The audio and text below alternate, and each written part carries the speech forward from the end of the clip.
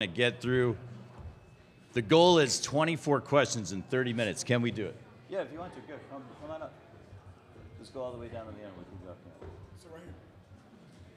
We have a cameo appearance from one of the younger members of the Davis family. He's going to join us here on the end. No questions for him. Let's start out with a question up front. All the way in the front row. We got a microphone? All the way in the front row. And we'll go. Hey, Hubert. Andy Witchery, NCAA.com. I'm curious when it comes to Armando playing with fouls. We saw in the March 5th game, he sat briefly after his first and second foul. Last night, he sits briefly, he gets his third and stays in the court. I think he had 4 rebounds in the next 2 minutes. How do you balance your philosophy and feel in the moment as far as him playing through fouls? Well, he got into foul trouble against Duke in the first matchup. He got 2 quick fouls, and I thought that really hurt us. So moving forward in the first half, every time he gets a foul, I take him out. And so just trying to manage and make sure that he's available for the most part in the second half. As a tenacious rebounder as he is, he's around bodies all the time. And offensively, we want to throw the ball to him in the post at all times. And so I understand that there's going to be contact there, and it's just plain and simple, we're a better team with him on the floor. So it's just managing his fouls to make sure that he stays in the game. We're going to go to the second row. Aaron, we're going to take 2 questions right there in that second row. Hey, Hubert. Aaron Beard with the AP. A lot of connections between the programs from Coach Smith and Roy Williams. Your connection, I guess, partly being in 91, the Final Four you played in. Just your memories now of that moment, like kind of how much that one sticks with you, that game. The 91 game? Yeah. Yeah, I appreciate you bringing that up. That's with the second question, too, Aaron. Yeah, I appreciate it. Prior to us winning the national championship in 2017, from 1991 to 2017, I had watched that game at least once every year.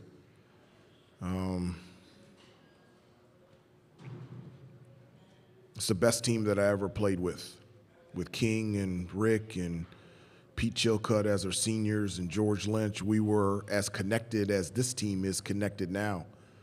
And we really felt like we had a chance to win a national championship, and we came up short. And that was a game that Coach Smith got 2 technical fouls and got kicked out, and it was an emotional game and an emotional end to a season. And playing at Carolina, the thing that, for me, that I always wanted was to cut down those nets as a player. And we were so close and weren't able to have that experience. And that was the toughest loss that I've ever experienced in my entire life. And thankful that I had an experience or opportunity to be an assistant coach and be a part of this again, and to be able, as an assistant coach, be a part of the championship in 2017. But that loss was a hard one to take. That same part of the room. Hey, Hubert. Brendan Marks from The Athletic. Leaky had another outstanding defensive game last night against A.J. Griffin. I mean, he's just erasing dudes at this point. How much of a luxury is it for you to be able to have him? And obviously he's going to have a touch matchup tomorrow with Kansas's Wings. It's been great. I'm so glad that nationally people are seeing how good a defender Leaky is. He's not just a good defender. He's elite. He's next level defensively. His length and his athleticism, his versatility. Last night he was guarding AJ, he was guarding Paulo, he was guarding Wendell throughout the year. We've tried to split him in half to be able to guard 2 people at once. He's fantastic. And, it's not just his defense, it's his experience in leadership and his ability to make plays. Like, he has the best assist to turnover ratio on the team. And when we needed somebody to step up and make some jump shots, Leaky did that. It's just all year long, when we have needed Leaky to make a play, he has always stepped up and made a play. But defensively, you guys have seen nationally, there can't be more than 2 or 3 better wings defensively than Leaky. On the right side, we'll go to Pat, and then we'll go to CL. Hubert, Pat 40 from Sports Illustrated. I wanted to ask you what you developed from a coaching personality, coaching style standpoint working with the JV team. That's a great question. Interesting. last night when Caleb was at the free throw line and we were up by 2, and I told the assistants, if he makes the first one, I'm going to call timeout. And the reason, they were like, well, you might ice your player. And I was like, I'm calling timeout. The reason why I called timeout is I was in the same situation as a JV coach. We were playing a prep school team, and I decided not to call a timeout. Well, he made the first one. I didn't call timeout. He missed the second one. They came down, and I did not talk to them about when to foul, the process defensively, what we were doing on a made or missed shot. They came down to hit a 3, and we lost in overtime. I was thinking that exactly last night in the semifinal game, and I said, I'm not making that mistake again. And so to think that 7 years as a head coach for the JV program, obviously it's on a much lesser scale, but you're put in positions to make decisions, whether it's in practice, games, shoot-arounds, and that experience that I had on JV, that's the first thing that I was thinking about in that situation when Caleb went to the free throw line, and that's why I made that. CL. Hubert, CL Brown, Raleigh News and Observer. I was kind of along the same lines as you coming into your own as a coach. I was wondering in particular offensively what made you attached to wanting to stretch 4. Was it kind of seeing games that you guys had lost in the past and thinking that would be helpful, or was it something else along the way that formed your offensive philosophy? Well, I think it was a number of things, CL. Number one, to me as an assistant in us scouting teams, that was the most difficult scout to prepare for a team that had a big guy that had the ability to stretch the floor off of ball screens or in transition. And so instead of me stressing going through the scout about how do we defend this guy, how do we play ball screens, how do we match up with them, do we put a small, do we put a big, it would be great if we had one of those guys. We also had the experience of having Luke May and Bryce Johnson. Both of those guys could step out on the floor and make plays, especially Luke May, being able, as a 4, to be able to shoot the ball from 3. I thought it was really beneficial for us, especially winning the 2017 championship. And then just talking about where basketball is today, for me, from an offensive standpoint, it's fun when you have spacing and balance and a combination of ball and player movement. The only way that you have spacing is you have to have shooters. You can have 5 non-shooters in the stands, and if they're non-shooters, the defenders are still going to be in the lane. And I just felt like having that 4 that has the ability to play on the outside opens up our offense, makes us more versatile, and I don't think there's anybody better in the country at being able to do that than Brady. Front and center, Adam. Hey, Hubert. Adam Zagoria, New York Times. Good morning. I'm wondering if you've heard from the great Michael Jordan at all via text, or if he's called you. And he was here, I think, in 2017 when they won. And has he had any contact during the year with the team? Does he ever He do has. anything? I haven't talked to him through the NCAA tournament or after last night's game, but they had, when we played NC State at home, they had the 82 reunion for the 82 championship, and he came, and it was great being able to spend time with him, and he was able to spend a little bit of time with the players. And so I know he's extremely busy, but he's always been in contact throughout the entire season, and I love having Michael's support. I'd like him to play. That would be great. I don't just want him to show up. I like him to play. Second row. Hey, Coach. JB Ricks here from Spectrum News 1. From my understanding, Caleb Love has had his 3 highest scoring games during this NCAA tournament run. And we all know about the talent that he brings to the court every night. He went through his slumps and all that throughout the regular season. But what do you think is the main reason for the way he's elevated his game during the most important time of the year? Well, he's one of the things, many things that I love about Caleb is, he wants to be on the biggest stage. And so, I've been a part of a number of like in terms of the atmosphere, big-time atmospheres as a player and as a coach, last night it was right there. And that's where Caleb wants to be. And there's very few players that want to be on that stage all the time, and Caleb does. The other thing is, you know, he has an unbelievable ability to move on to the next play, next possession. So, like, he could, I think he airballed in the second half, and then he'd come down and shoot that shot over Mark Williams. You know, he could turn the ball over and next day make a really great pass. His ability to move on to the next play is brilliant, and I'm just really happy for him. He's always wanted to be in this position. He's always wanted to make big shots in big-time situations, and I'm just really proud of him, and I'm happy for him and his family.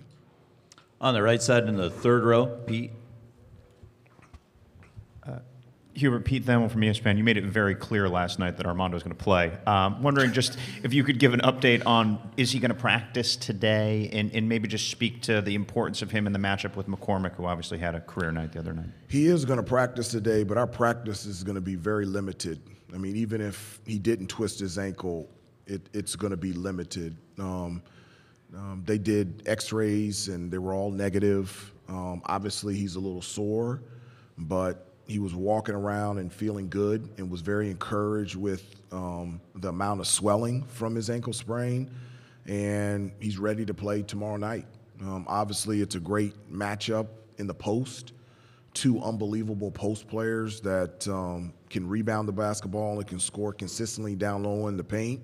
It's a big emphasis for us as well as Kansas, and it could ultimately come down to the winner of that matchup being the determining factor of who wins the championship. So, but Armando looks really good, and he's very encouraged and ready to play tomorrow night. On the left side of the room, Coach, just to the right of the aisle, Barry. Barry Sperluga, Washington Post. Hubert, when you were at ESPN, you would have kind of viewed the sport from a global perspective. What are the issues facing it? You're taking over a franchise program now that's a huge job. I wonder, going forward, do you think you'll be able to speak about the issues facing the sport? Do you feel comfortable doing that? Or can you not think about it because the North Carolina job is such a big job?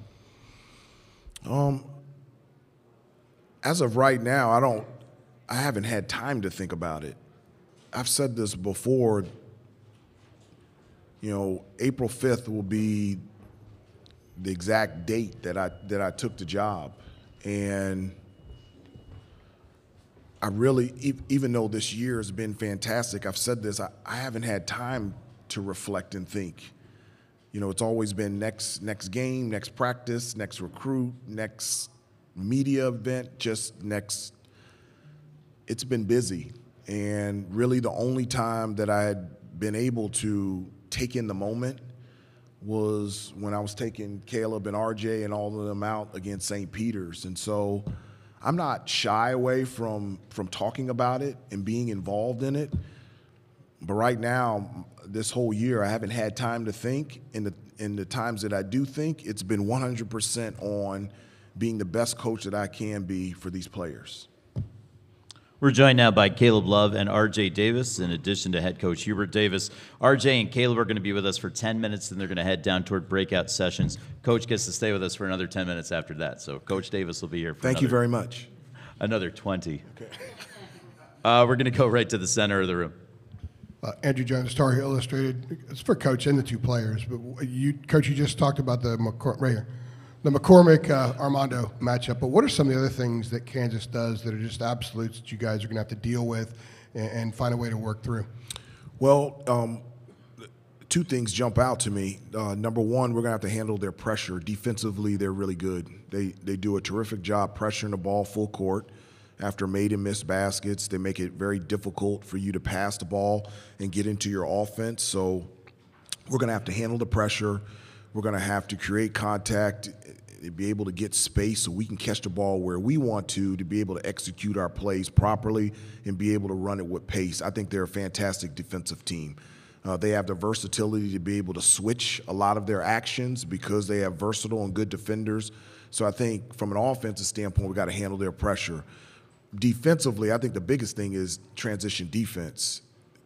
On film, they appear to be the fastest transition team that I've seen this year. Whether it's on made or missed baskets, they sprint to offense. And so it's really important for us that our transition defense, we always have an end game, and our end game in transition defense is no layups or dunks, no pitch ahead, lace up threes, make them make 2 passes or more so the defense can get set. We're going to have to do that tomorrow night. And I feel very comfortable against our set defense that the way that we've been playing defensively, that we can do a good job on the defensive end. But those are 2 areas that are going to be key for us. RJ first, and then Caleb, your thoughts on Kansas and the matchup? What Coach Davis said. Good answer. And Caleb, anything to add? Yeah, what Coach Davis said. We're gonna have we have a question now from Lawrence Journal World, so this may be a Kansas-related question from Zach up front. Yeah, Zach Boyer from Lawrence Journal World. I guess to build a little bit off what Barry was asking about Hubert, Bill Self was talking a little bit earlier about Roy Williams is retired, and Mike Krzyzewski's now done, and kind of what he said. There's this need for coaches to carry the mantle now as kind of that iconoclast, that big time name coach. How would you put him in that classification? How would you find the need to do that now as this program now in this game and everything goes into this next decade and moving forward? Well, in regards to Coach Self, he's a part of that group. He just is. The job that he has done throughout his entire career, not just on the court, but in the classroom, in the community, the way that he loves his players, how hard his players play for him, the impact that he's made for his players, not only in basketball but in life. That's the determining factor to me on a really good coach, that it's not just about basketball, it's about people, it's about relationships, it's about lives. And Coach Self is a part of that group of Coach K and Coach Williams that has consistently done that for a long period of time. We're going to go kind of third row on the right. Chuck? Yeah, Coach Davis, Chuck Culpepper from the Washington Post.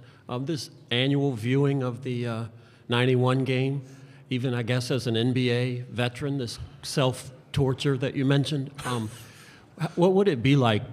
Would you get to the end? Would it make you cry or cringe or have a stomach ache? It would make me cry. Would you be alone? Would you have a nice pet nearby or something like that? No, I would. It would make me cry, and I was hoping that.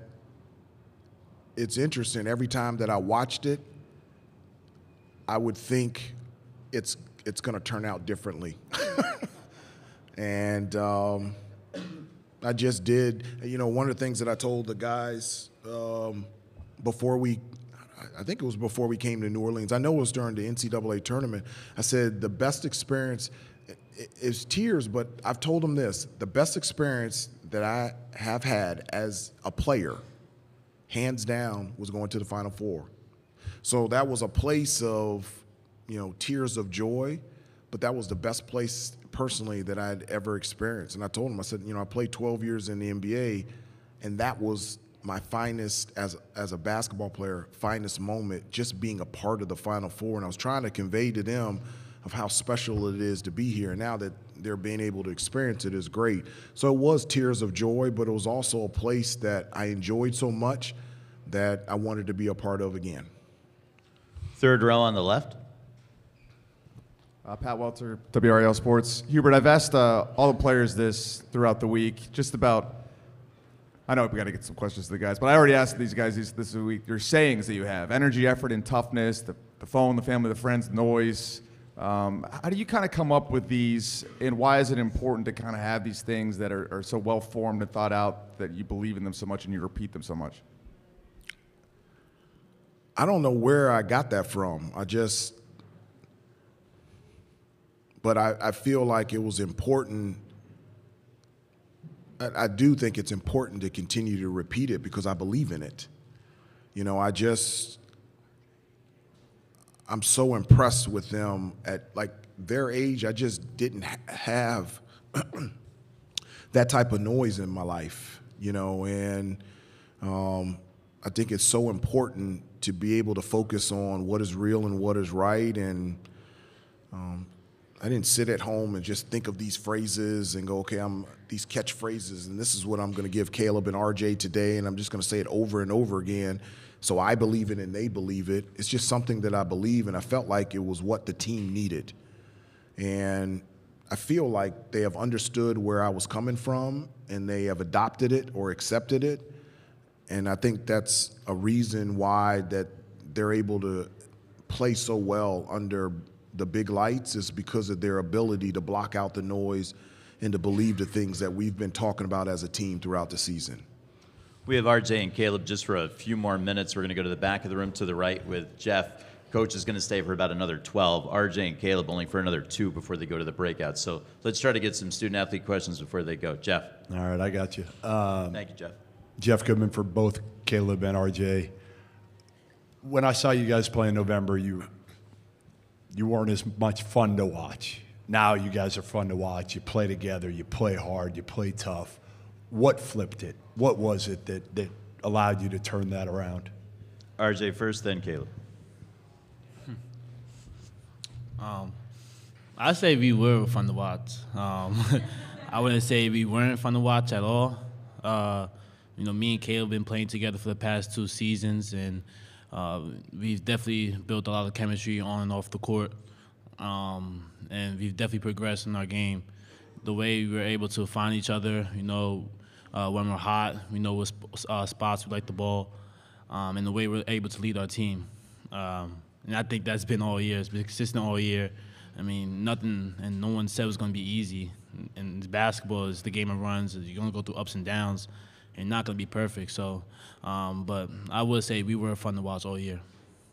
Caleb. Yeah, same thing. I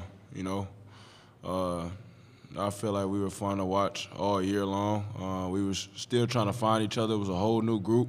It was early in the season. I mean, it was in November. So to say we weren't fun to watch is outrageous to me. But I mean, like RJ said, we've been gelling all year, and we got one more game left to solidify ourselves that we are fun to watch.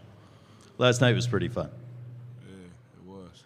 Final question for the student athletes on the left, and then we'll let these guys make their way to breakouts. RJ, Caleb, did you get a chance, Josh Graham, WSJS, by the way, did you guys get a chance to see the reaction on Franklin Street and what Coach said he wanted you guys to enjoy the night and enjoy the win? Did you guys get a chance to explore New Orleans at all?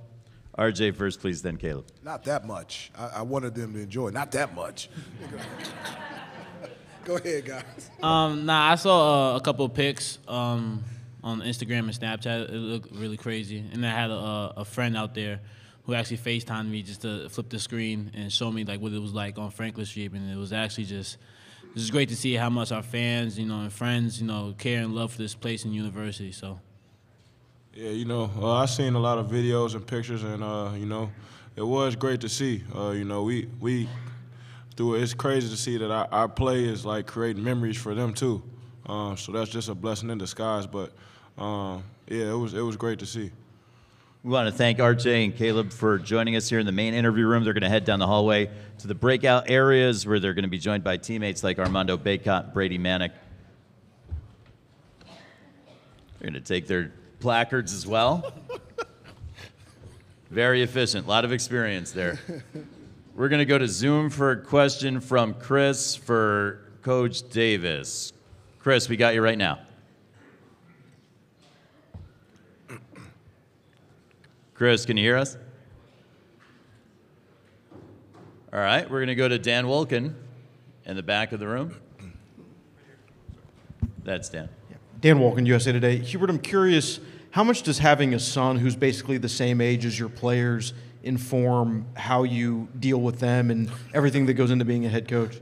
This is my oldest son, Elijah. He's a freshman at University of Lynchburg, and so he's missing class tomorrow to be at my game tomorrow night, so I appreciate it. He's liking that, and so he plays basketball there. Just being a father, it helps.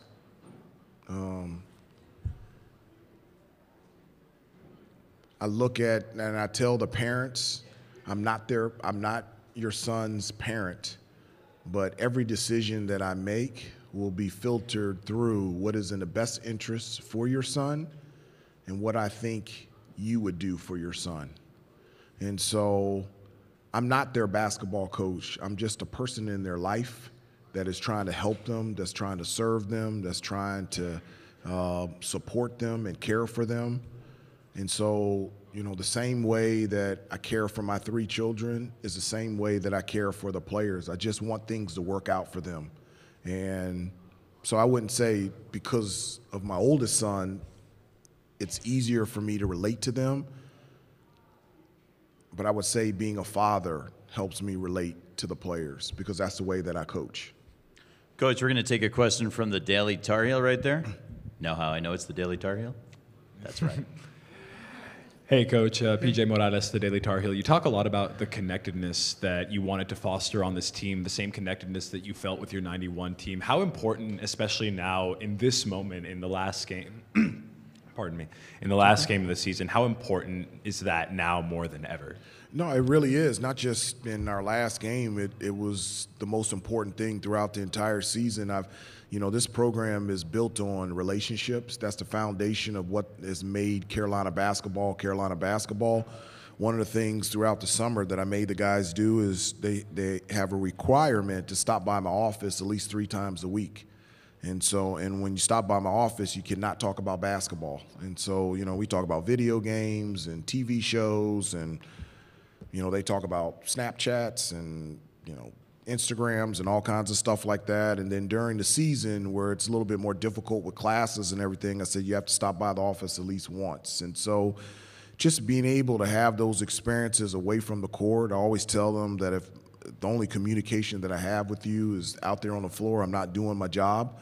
And so just being able to talk with them outside of the court makes it so much better to communicate when we're on the court. And I always say that you can't play for me unless you know me, and I can't coach you unless I know you. And so the only way that I can get to know you and you can get to know me is we got to spend time together. And that's what we have done this year.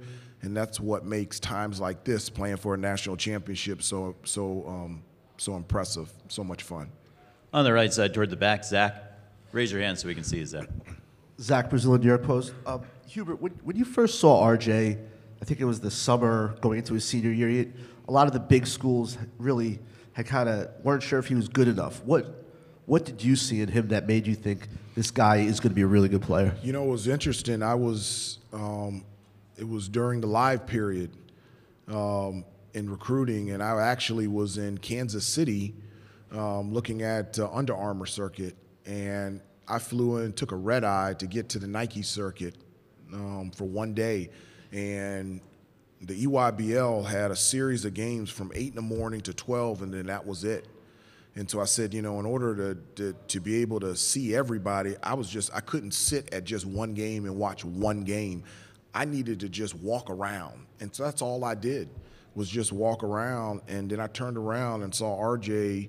He was playing for the New York Renaissance, hit a 3.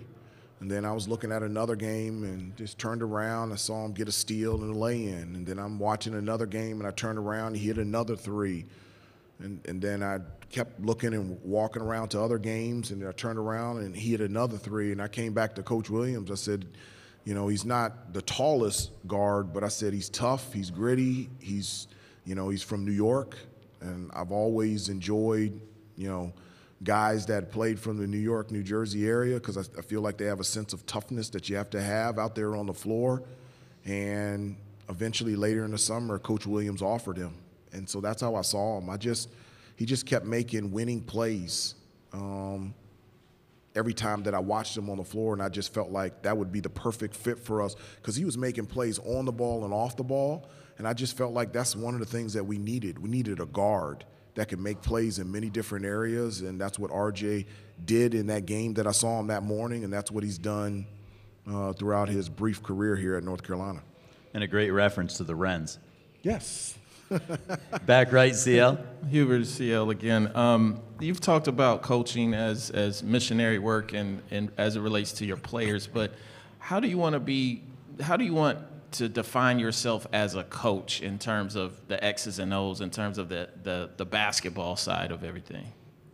I don't want to be defined at all. I don't really care about what definition I have as a coach, or that's something that I just don't think about. That's something that I'm not concerned about. That's not something that I think about at all.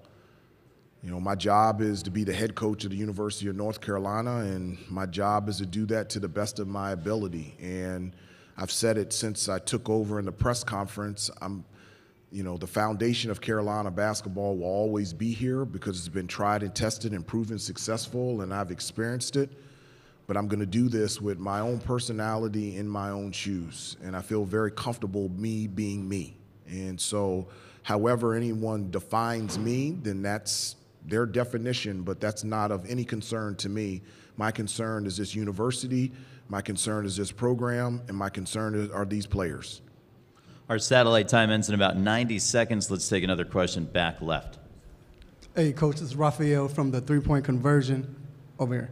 Coach, I know you've learned a lot about your players throughout this process, but what have you learned about yourself as a coach from day one to now? I don't know. As I said before, I just really haven't had time to go down that road and to really think and to really process what has happened this year. I've had to take on things literally on the run. And I'm really looking forward to, hopefully after a great day tomorrow night, that I'll have a little bit of time to be able to catch my breath and be able to just take in what this whole year has been about. It's not just this run in the NCAA tournament, it's just the entire season, the trust of the players and the parents to allow a first-year head coach to coach their son, to be able to do this alongside an assistant coaching group that I think is the best in the country, with friends that I grew up with and that are a part of Carolina basketball, the support of the fans, the students. There's so many things, the impact that it's had on my kids. This is the first time that their dad has been in the limelight. They weren't alive when I was playing in the NBA. This is the first time that I've been in the limelight, and my wife has been in it as well. And so the impact on my wife and my kids, there's a number of things that I'm looking forward to processing, but it's not the time to do that right now. The time right now is to stay focused and continue to look at what we need to do to play our best tomorrow night. That's the only thing that I'm thinking about. We want to thank Coach Davis and son for joining us here this Thank you. afternoon. And best of luck tomorrow night, gentlemen. All right, thank you. Thanks, Thank you so much.